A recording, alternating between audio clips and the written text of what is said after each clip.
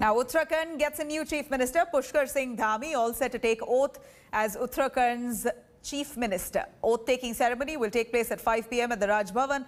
Dhami will become the 11th Chief Minister of the state and the 3rd in just the last 4 months. Dhami has been on courtesy meet run since this morning. First, he met with Tirat Singh Rawat, then BC Khanduri. Meanwhile, after reports of some MLAs miffed over Dhami's elevation, Dhami met with Satpal Maharaj to quell his anger as he, along with Harak Singh Rawat and Yashpal Arya, stormed out of the Legislative Party meeting yesterday. Speaking to India Today, some MLAs have denied displeasure over party choosing Dhami as the new Chief Minister. Dhami's appointment comes just months before the state goes to polls. The change of guards here took place right after former Chief Minister Tirat Singh Rawat resigned on Friday late night, just to avert any constitutional crisis that may arise, considering that he was not an elected MLA, and if he had to be re-elected, it would have taken a few months' time, even longer than the actual assembly elections itself in the state. Pushkar Singh Dhami एक युवा तेज तर्रार शिक्षित नौजवान है। Party ने उनको बागडोर सौंपी है, तो निश्चित रूप से कोई अच्छा परिवर्तन दिखाई देगा।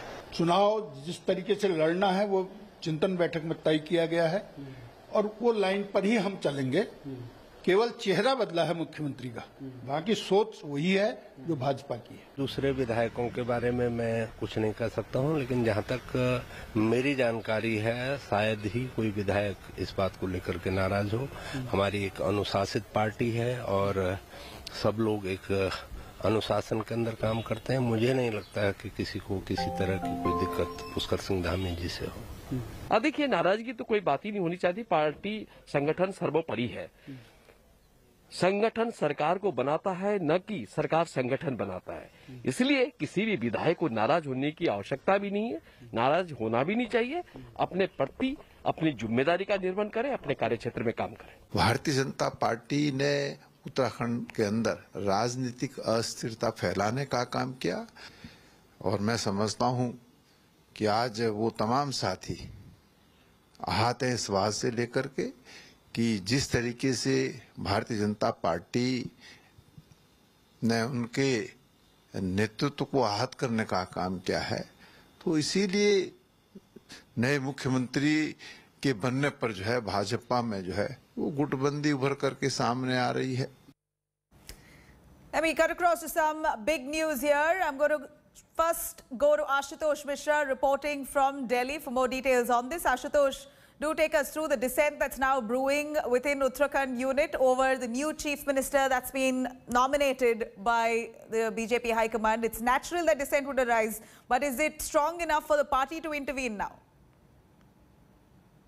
And that's exactly why, Dushyant Gautam, the observers from the BJP, has been sent there. So to speak to those MLA, those who are having dissent, and perhaps when there were certain reports that these leaders will rush to Delhi and, of course, they'll directly talk to the high command in the BJP. But remember, since yesterday until today, what has changed that almost all those rebels or perhaps those who have dissent with this new face of the Uttarakhand from the BJP are still there, and that is now there. The party leadership, the observer level, the in charge, they all are speaking to them. When we heard the Harak Singh Rawat, Satpal Maharaj, and all these leaders will come to Delhi, so far that did not happen.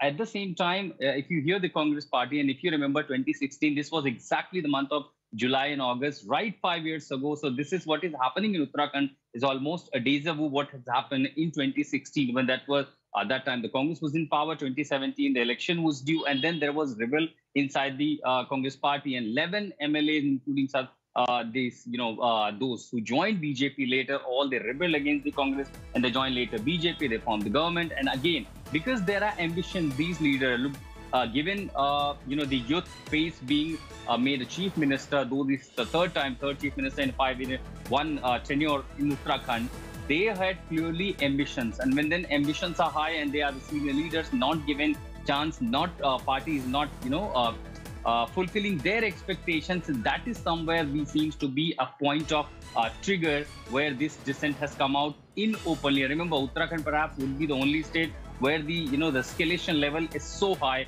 that they are not even ready to attend the oath ceremony of a new chief minister. But we are hearing from the sources that party is trying to convene them. Most of them will be accommodated. There could be perhaps entirely a new face in the cabinet.